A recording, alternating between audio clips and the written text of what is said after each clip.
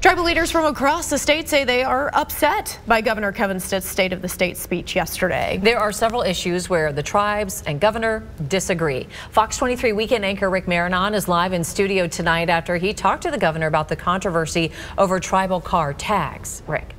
Last month, there was a glimmer of hope that things were going to progress this year. But after Monday's speech, if the tribes strike any more deals with the governor, they will come to that bargaining table reluctantly.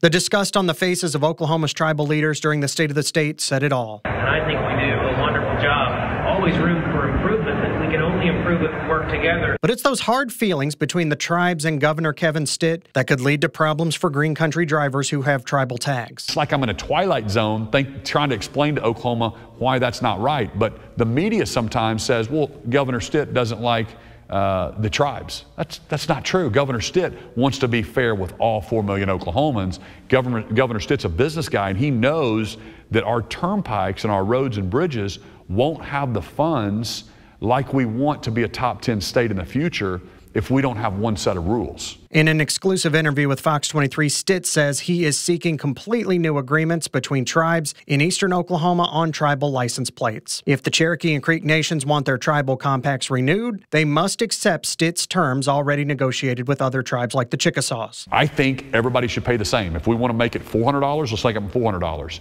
But in good conscience as governor, I can't say that an African-American single mom has to pay $2,655 and a doctor in Tulsa that happens to be Cherokee doesn't pay that much. Stitt says his bottom line on new tribal tag compacts is the state must get a portion of that money for roads and bridges. They must also be able to be identified by the Oklahoma Turnpike Authority for toll payments, and they need to be identified by law enforcement. It's that final point that had drivers with tribal tags accusing Stitt of using troopers to go after them and issue double tickets. Did you sick the highway patrol on people with tribal tags?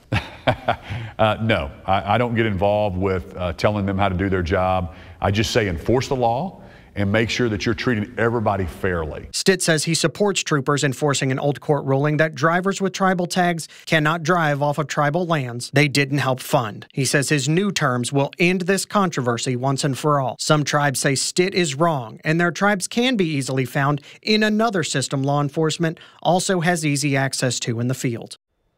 I reached out to Chief Hoskins' office today for a comment, but I was told he was not available, making things even more complicated when it comes to the Cherokee Nation's compact with tags.